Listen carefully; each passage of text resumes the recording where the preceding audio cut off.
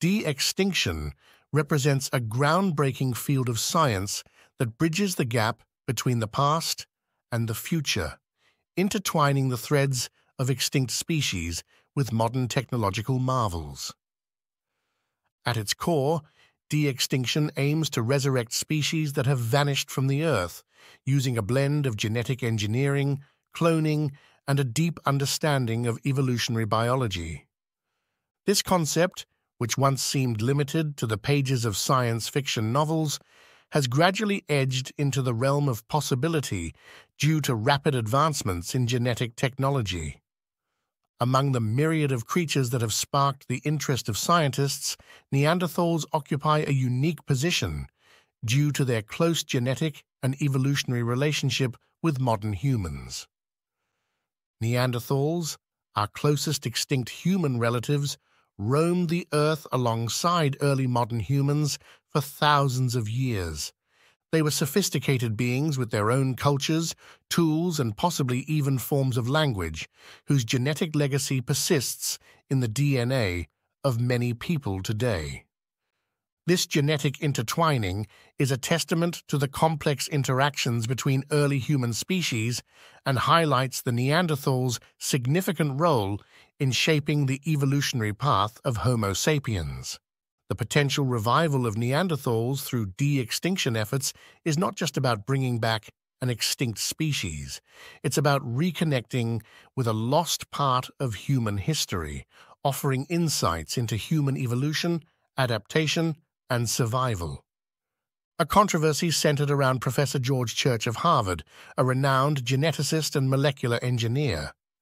Professor Church's suggestion of using a surrogate mother to give birth to a Neanderthal child sparked widespread debate and brought the ethical, technical, and social implications of de-extinction technologies to the forefront of public consciousness.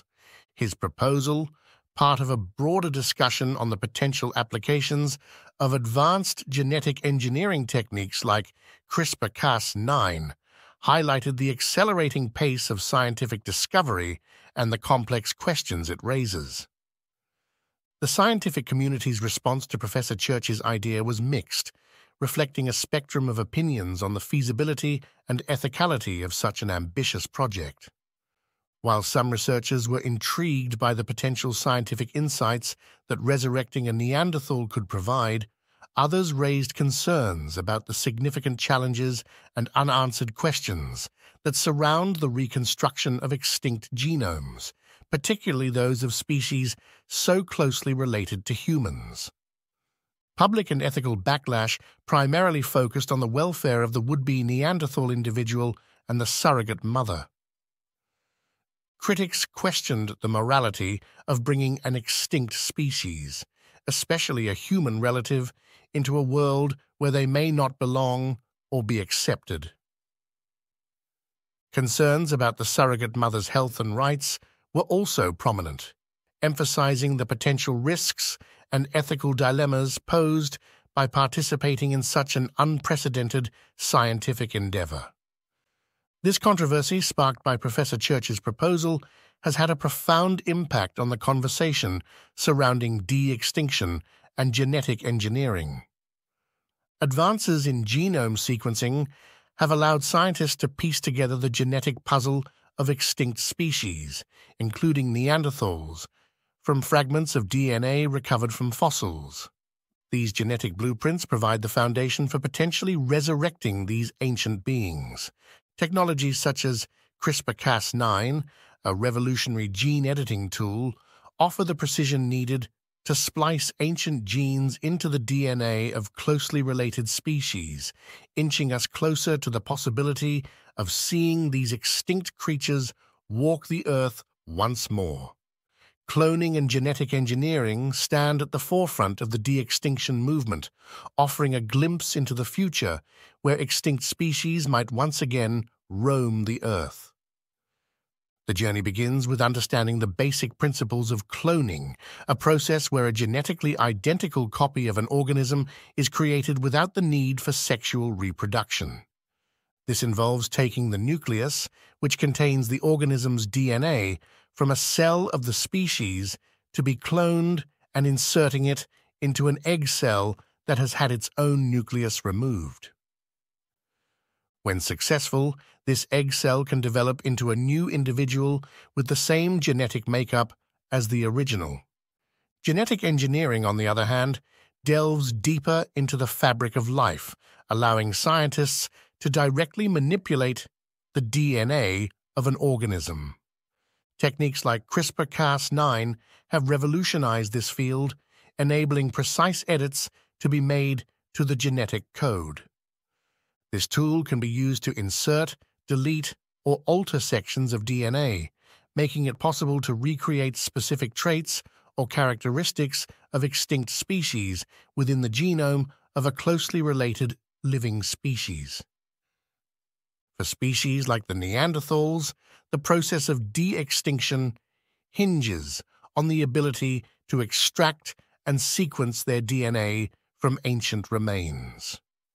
Despite the degradation over millennia, remarkable progress in sequencing technologies has enabled scientists to piece together substantial parts of the Neanderthal genome. These genetic blueprints offer a tantalizing foundation for potentially resurrecting Neanderthals. By comparing the Neanderthal genome with that of modern humans and other primates, scientists can identify which genes would need to be edited in a surrogate genome to recreate Neanderthal traits. However, the ambition to clone extinct species, particularly those with ancient DNA like Neanderthals, is fraught with challenges. The degradation of DNA over time means that obtaining a complete and intact genome is exceptionally difficult. Moreover, the further back in time a species became extinct, the more challenging it becomes to find a suitable surrogate species for gestation. For Neanderthals, this issue is compounded by their close genetic and physiological similarities to humans, raising profound ethical questions about the use of human or closely human-like surrogates for gestation.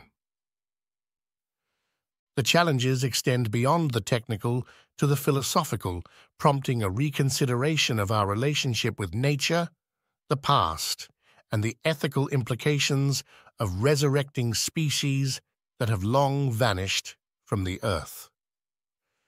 The interest in resurrecting Neanderthals through de-extinction technology is rooted in their unique position in the human lineage, bridging a gap between ancient history and modern humanity. Neanderthals, our closest extinct relatives, shared the planet with Homo sapiens for thousands of years before vanishing approximately 40,000 years ago. Current archaeological findings and genetic analysis have shed light on Neanderthal genetics, revealing a complex picture of interaction and interbreeding with early modern humans. This shared history is evidenced by the presence of Neanderthal DNA in the genomes of most people outside of sub-Saharan Africa today, typically ranging from 1% to 2%. This genetic legacy has profound implications, suggesting that Neanderthals contributed to our adaptation to various environments, influencing traits from immune responses to skin color. The process of reconstructing a complete Neanderthal genome is a monumental scientific endeavor. It involves piecing together DNA fragments extracted from fossilized bones and teeth, which have been preserved for tens of thousands of years.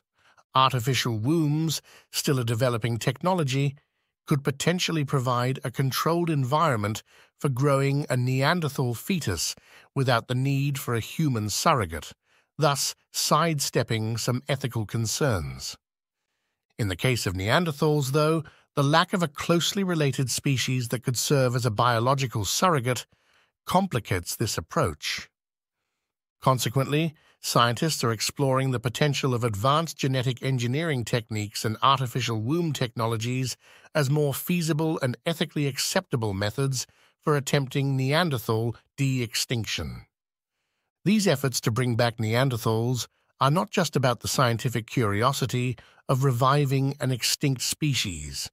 They offer a window into understanding human evolution, the development of cultures, and the environmental adaptations that have shaped our species. Moreover, the study of Neanderthal genetics and the potential for de-extinction prompts deeper reflection on what it means to be human, the value of diversity in the human lineage, and our responsibilities towards the beings we might one day bring back into existence. As research progresses, the dialogue between science, ethics, and public perception will continue to shape the path forward in the quest to resurrect Neanderthals.